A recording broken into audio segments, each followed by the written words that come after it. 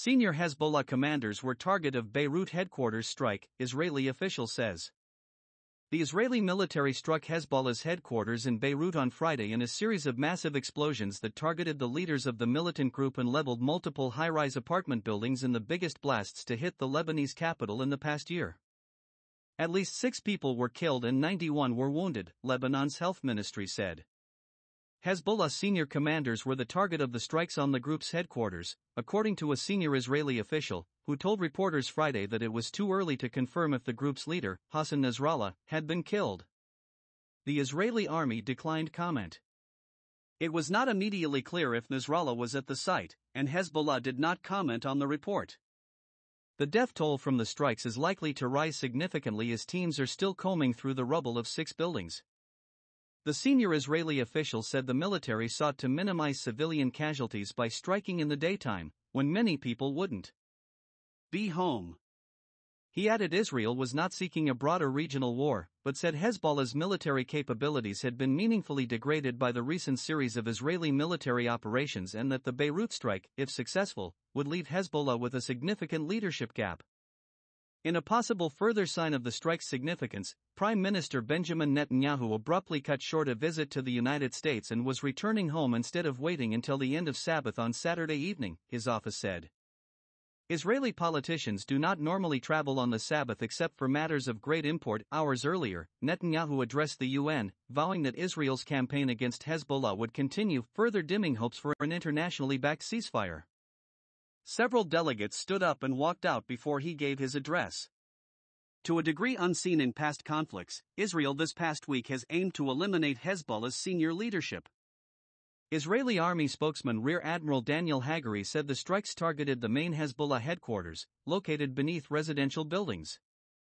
Defense Minister Yoav Gallant's office said he was huddling with the head of Israel's Air Force and other top commanders at military headquarters, following updates. In a videotaped statement released later, Hagari said Israeli forces are preparing to conduct strikes on strategic assets that Hezbollah has hidden underground beneath 3 buildings in the heart of the Dahi in Beirut.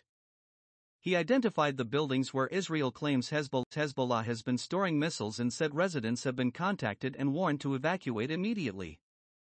The earlier series of gigantic blasts at around nightfall reduced 6 buildings to rubble in the Harat Reich neighborhood of Beirut's Dahia suburbs, according to Lebanon's national news agency. The shockwave rattled windows and shook houses some 30 kilometers, 18 miles, north of Beirut. TV footage showed several craters, one with a car toppled into it amid collapsed buildings in the densely populated, predominantly Shiite neighborhood. First responders were still searching under the rubble hours later as others struggled to put out fires. The full scope of casualties was not immediately clear, the health ministry said, adding that 15 of the 76 wounded had been hospitalized. Many people who live in the vicinity were seen gathering belongings and fleeing along a main road out of the district. Nasrallah has been in hiding for years, very rarely appearing in public. He regularly gives speeches, but always by video from unknown locations. The site hit Friday evening had not been publicly known as Hezbollah's main headquarters, though it is located in the group's security quarters, a heavily guarded part of Harat Reich where it has offices and runs several nearby hospitals. The Pentagon said the U.S. had no advance warning of the strikes. The White House said President Biden was briefed by his national security team several times on Friday and has directed the Pentagon to assess and adjust as necessary U.S. force posture in the region to enhance deterrence, ensure force protection, and support the full range of U.S. objectives. He has also directed his team to ensure that U.S. embassies in the region take all protective measures as appropriate.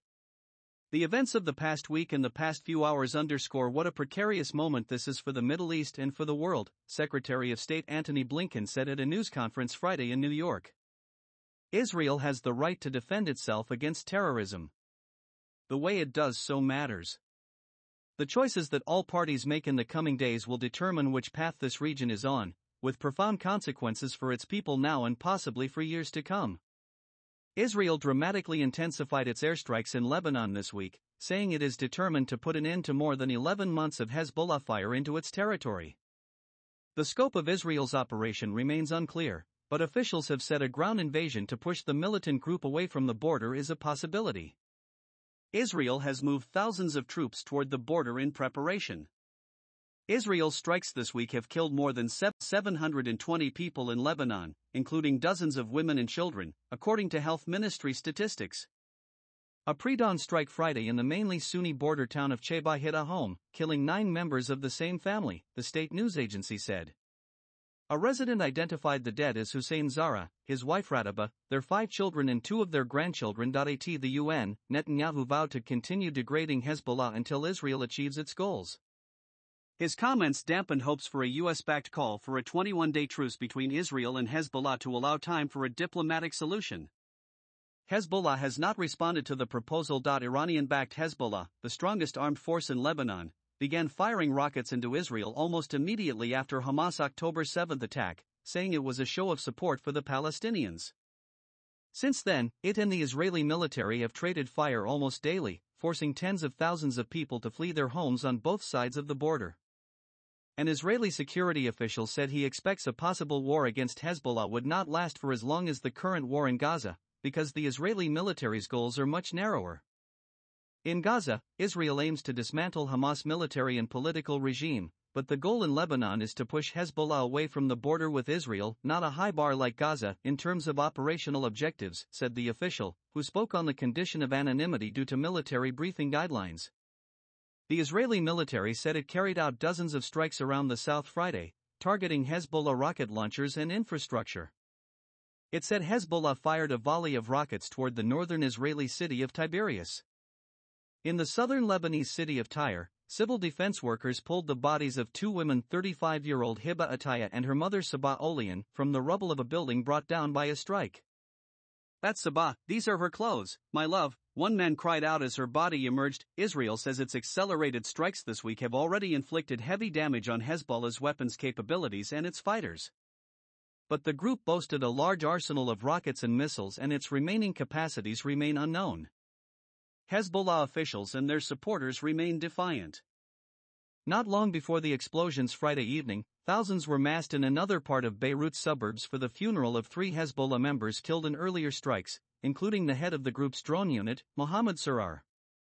Men and women in the giant crowd waved their fists in the air and chanted, "We will never accept humiliation," as they marched behind the 3 coffins, wrapped in the group's yellow flag.